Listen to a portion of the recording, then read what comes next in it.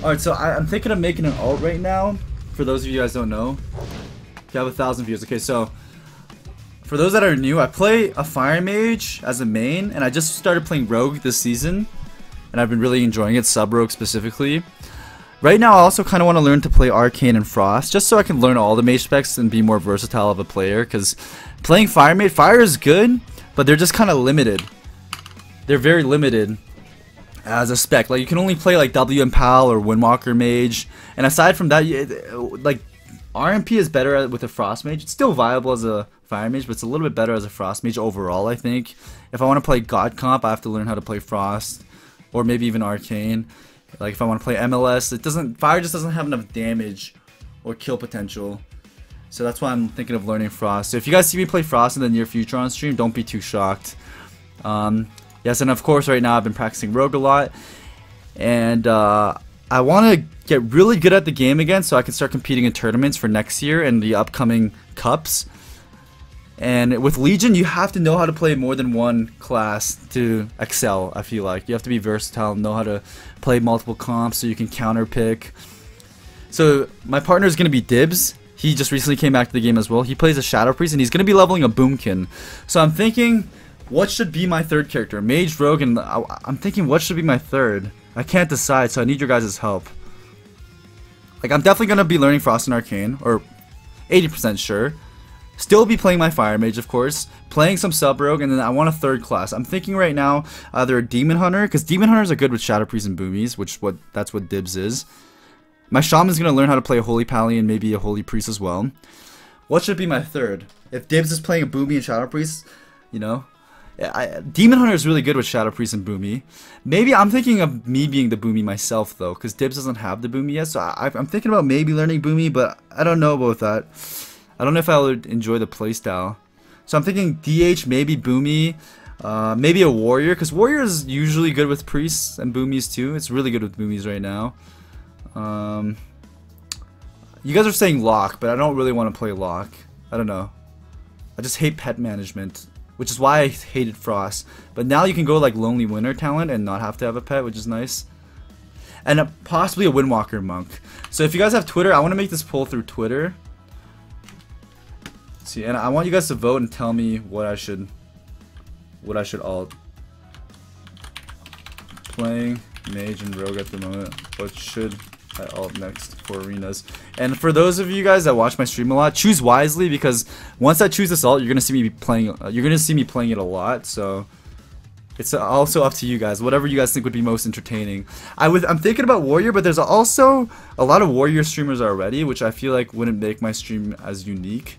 And obviously, if I'm thinking about tournaments, it has nothing to do with streaming, but still, that's just something I want to think about, you know? So, Demon Hunter, Boomkin, Warrior, Windwalker. What else? What else should I add? Oh, is that I can only add 4? I'll add the length to... Should I make it 3 days long? Fuck it. Because I want to post this on YouTube as well. I will donate $500 if you choose DH Kappa. A lot of people seem to hate on DH for some reason. Anything I should alter here before I publish it? I don't want to play a Hunter. I was thinking about it. Oh yeah, Shadow Priest too. But Dibs is a Shadow Priest. I would love to play Shadow Priest, but maybe I could just play Shadow Priest for fun anyways, because it'd be good for me. Get rid of Windwalker. Oh, whoops. Fuck.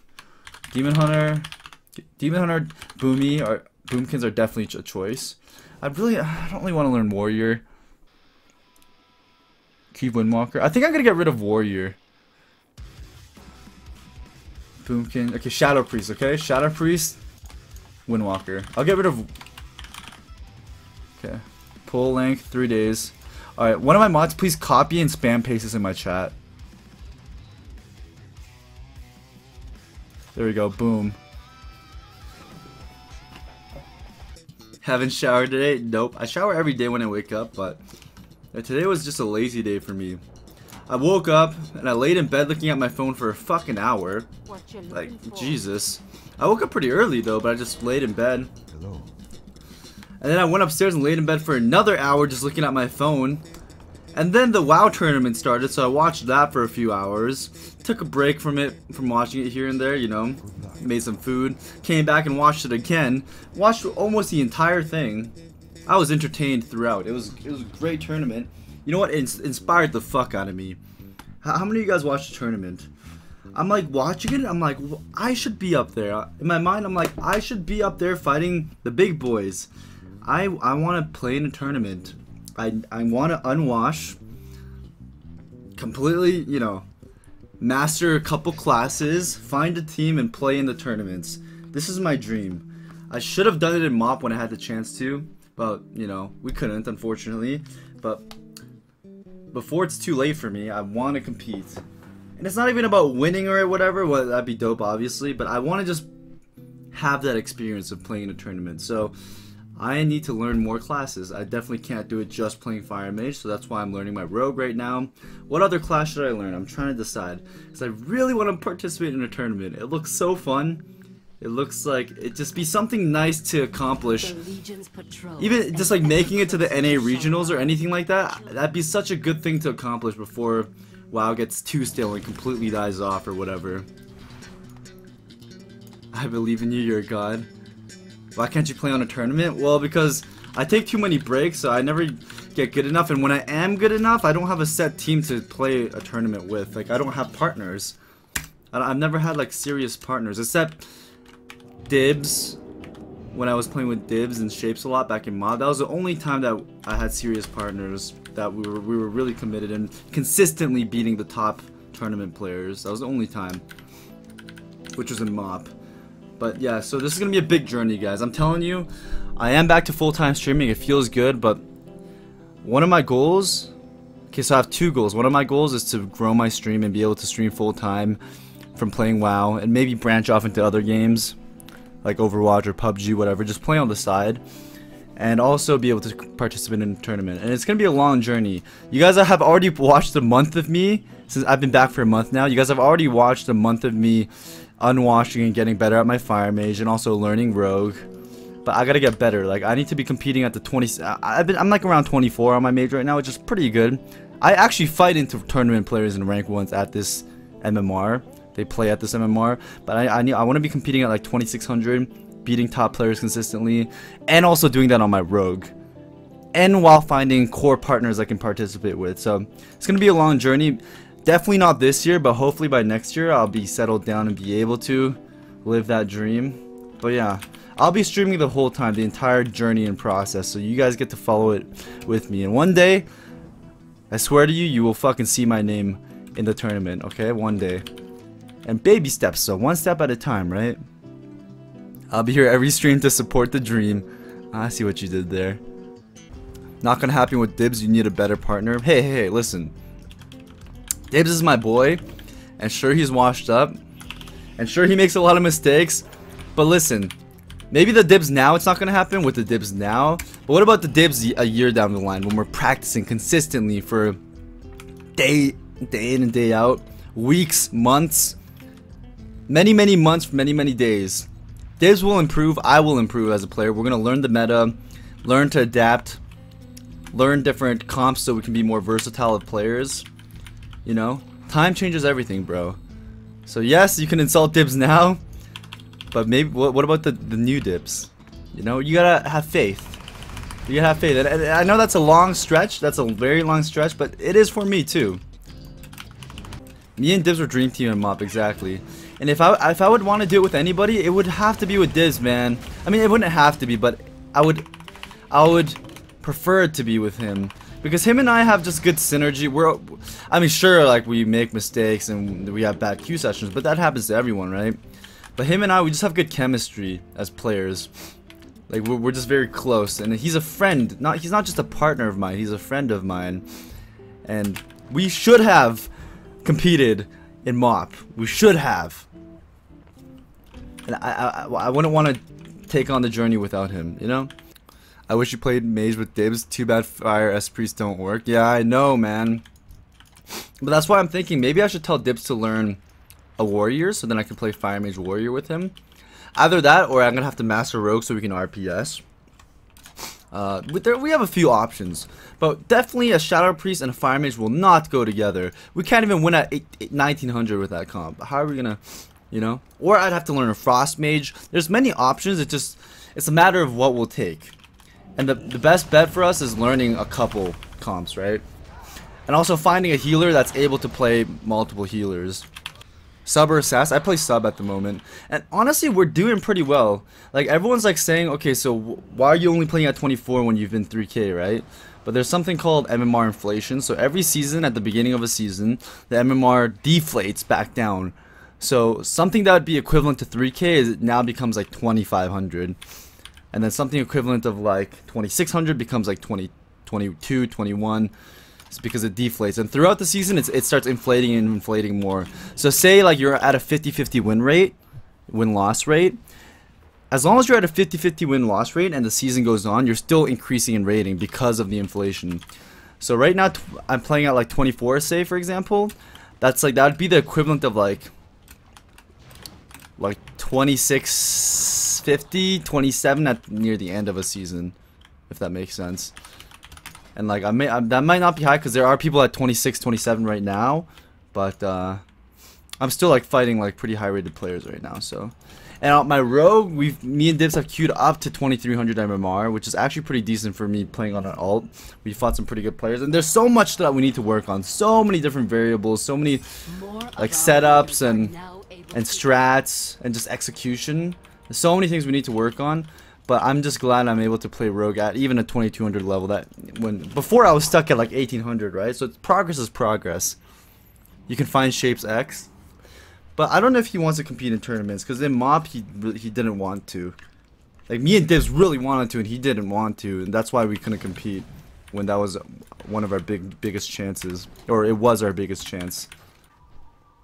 Would you only play as mage in tournaments? That's the thing though. I can't.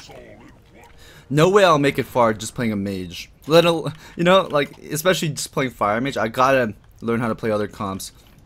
Because there's too many counter comps in this game right now. Like, you could be the best at a comp for the most part. You could be really fucking good at a comp. But there's always a comp that will counter you, that you just can't beat. Especially, think about it, you're playing like the best top level players. That's a tournament. You're fighting the top level players. If every comp is played at the highest level, it's almost like rock paper scissors unless you outplay the shit out of them. And even then, like, why wouldn't you just try to get good at playing other classes? So then you can learn how to counter comp other picks. It's a part of the game right now. You gotta learn how to adapt to the meta. I can't just play fire mage, right? It doesn't work like that. So that's why I need to get good at rogue. I need to get good at rogue and play it at a high level. I'll probably have to play like 1,000 more threes games on my rogue to get anywhere near that. Like at least 1,000. And I need to play at least 1,000 more threes games on my mage this season too, or even more. So there's gonna be a lot of arena queuing,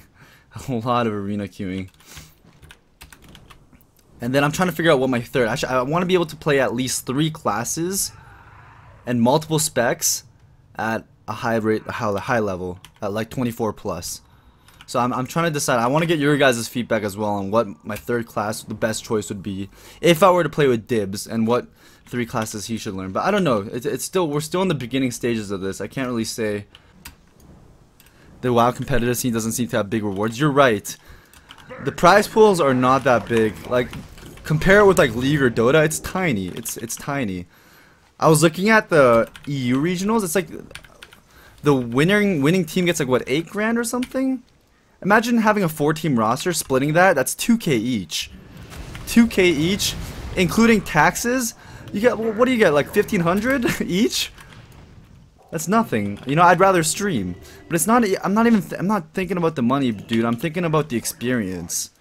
If it was just about the money, fuck that, man. It would not be worth it. Hours and hours, thousands of games grinding for 1,500. No, dude. It's not about the money, bro. It's about the pride and the experience and the accomplishment. And sure, WoW's not a big esports game anymore. A lot of people don't give a fuck about WoW. It doesn't even get, the tournaments don't get as many views if you compare it to other games. But it's not about that. It's about just doing it for myself because I want to do it. I played this game for so long. It's something that I want to have in my resume or whatever you want to call it, you know? But I see where you're coming from, Bakara. You're actually absolutely right. I definitely see where you're coming from, but it's still something I want to do, you know? It's still something I want to do, and you know, isn't that what's most important when it comes down to it? Or is it what society tells you is valuable? What if, you know? Imagine if you were married to a rank 1 girl and she's playing Shadow Priest, dude, it'd be so fun. Fuck, I don't know if I'd want to have a intimate relationship with an arena partner. I feel, you think it'd be fun, but would it? Would it though?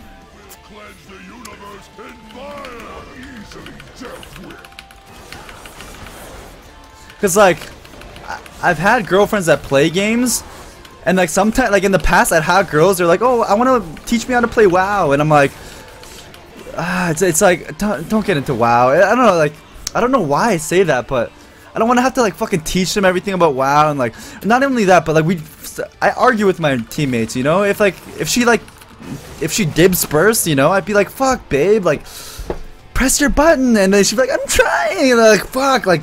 And we'd start arguing and shit, and then like it'd just be another way to start arguments. And not that I argue with my girlfriend or at the time a lot, but it just create complications. I feel like, you know what I mean. I like separating. Usually, at first though, I thought it'd be amazing.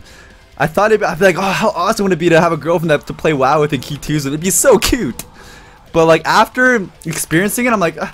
Maybe I thought wrong, you know? Maybe I was just naive. Because now I'd rather keep that separate. I mean, if she games, that's cool. I'd like to play some casual games with her. But arenas, I like to separate that, you know? Me and Dibs can argue. I don't need to... Me and Dibs are already like a married couple. Have you guys not watched us play? Like, fucking Dibs, bro. Like, it'd be worse. Think about it for a second. You think you do, but you don't. Hashtag vanilla.